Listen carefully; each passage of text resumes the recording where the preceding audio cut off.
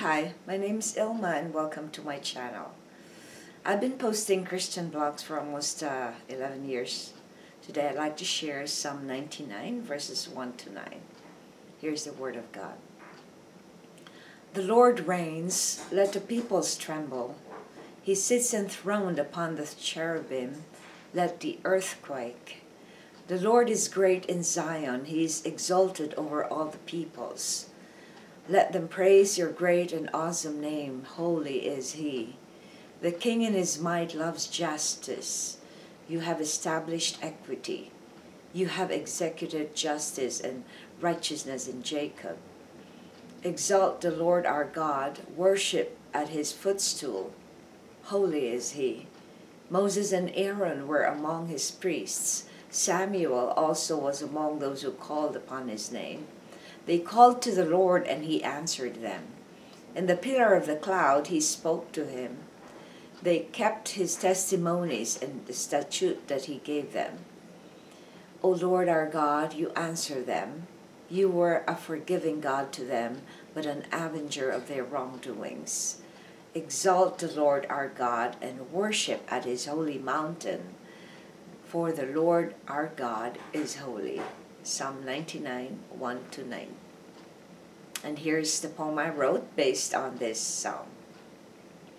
Exalt the Lord our God, for he is holy. All you people of God, exalt his name to all the ends of the earth. For the Lord reigns, he is great and awesome, and worthy to be praised. He is a God who is forgiving and full of mercy to all who turn to him. But he is also a God who is full of wrath when people continue to sin. The Lord God is King of kings and is steadfast in his love. He is faithful. He is a just God and full of compassion and have patience to his people. Because he is holy and righteous, let us tremble and fear the Lord our God. Let every knee bow down to him whose name is great, and give him praise. Reflection.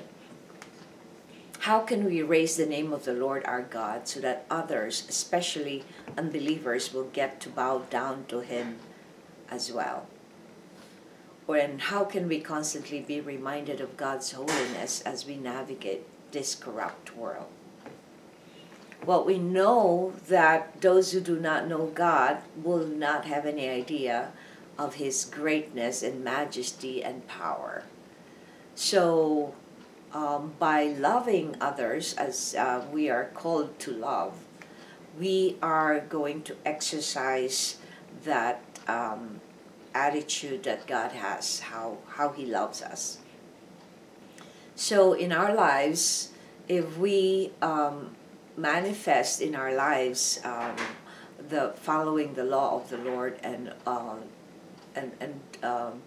doing the Word of God in our lives, we will be able to be the mirror for others to see how our Lord God is.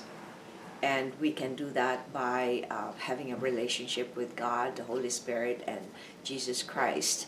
And by that, we mean that we meditate on the Word of God day and night, as the Bible says, because it is our nourishment for our spirit and our souls. We can be constantly reminded of God's holiness if we constantly reflect on his attitudes, his traits, and his character, because by doing that, then we will be focused on how great he is instead of how corrupt the world is that we're living in. So I encourage you to examine your heart, always put it in alignment with the will of God, and let the Word of God correct your hearts. Thanks for watching. I hope you check my website at ilmaarts.com for artworks, photographs, and a copy of this blog. Please subscribe to my channel so I can make more videos for the Lord. Thanks for watching.